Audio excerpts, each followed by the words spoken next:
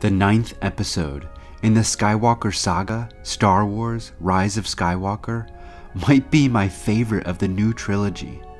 The characters of Rey, Poe, and Finn felt like a true team or family. In this film, we get to follow their adventures, get playful dialogue between them, and get a sense about how much they care about each other. Taking one last look, sir, at my friends. This is an element the original trilogy mastered by the end of A New Hope.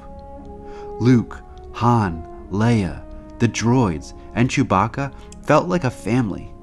After the film, you just want to spend more time watching them together, even if it's just playing chess on the Millennium Falcon.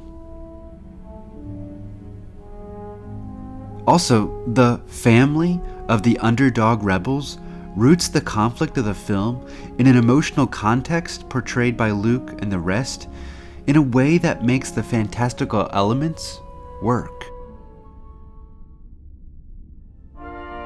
The same can be said about Rise of Skywalker, although to a lesser degree. After the film, I was left wanting more time with Rey, Poe, and Finn as they work to rebuild the galaxy, or simply sit around sipping blue milk.